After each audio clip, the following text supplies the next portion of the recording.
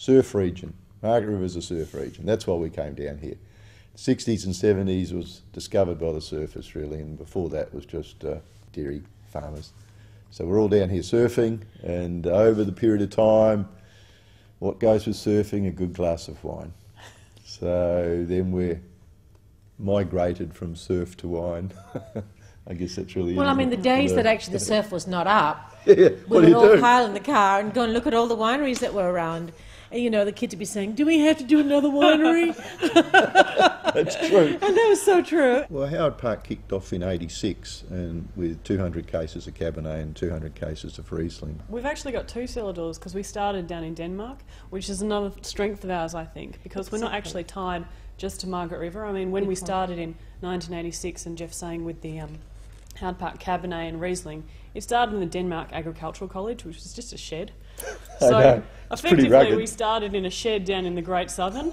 But yeah, then we grew the cellar door in Denmark, and we moved to Margaret River, and we have a cellar door and a lovely winemaking facility here as well. I find it really exciting because as a family we're able to create this from the beginning. I mean, the site was a registered horse farm years ago, and it was not really, you know, looked at as vineyard land when we looked at it first off.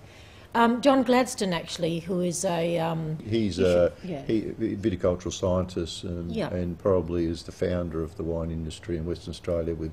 He came to the conclusion that Margaret River had terrific soils and the right sort of temperature to produce Cabernet and Chardonnay. And they were the varieties that were originally planted, and probably the initial success have come about. So, I mean, we're very happy with our Howard Park Abercrombie Cabernet, which is a Cabernet from Margaret River and from Mount Barker. And Margaret River gives Cabernet power and fruit depth, and Mount Barker gives elegance and structure. And putting the two together, you get a fantastic, long-lived, elegant Cabernet. Our Riesling is a classic from our point of view, and what I particularly like about the Riesling and being sourced from the Prongerups in the Mount Barker region is that you get very low yields, but you get a minerality in the Riesling, and you get a raciness and you get a zinginess which is very focused. And I think for Riesling it's important to have a very strong focus. So it'll age really well, goes great with seafood, and it's one of our probably one of our most recognised wines. Yeah. We've got every year back to '86 in our museum stocks, except one. 2006 we didn't make any Howard Park Reds.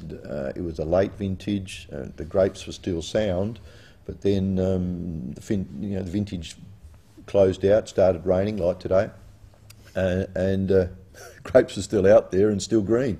We've got a lot of loyal customers with our Howard Park Cabernet. To make a green and mean Cabernet would have been very detrimental. So that was a real painful blow financially, but it was the right thing for us, and it was the right thing. And I think family businesses can take those decisions.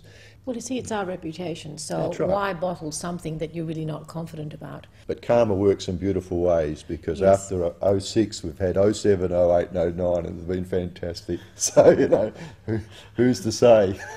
And you've had a lot of critical acclaim as well. We've had a lot of critical acclaim. We have, internationally. Actually, just recently we just won an international award, the Concours de Mondial de Brussels, and that's actually 2003 we won that as well. So in 2 vintages, 2003, 2005, for the Abercrombie, we've done extremely well. I mean, well, we've always had our engine brand MadFish, which you know is our engine to enable us to keep bringing different special parcels of fruit in, to be able to gradually move the pyramid up, and to improve the quality of Howard Park. It seemed obvious that the more fruit I can get to look at, and the more fruit we can bring in from our own vineyards, and we have a lot of specialised growers now for various regions and varieties, and by pushing that up, and keeping those parcels separate, we've been able to improve the quality of Howard Park.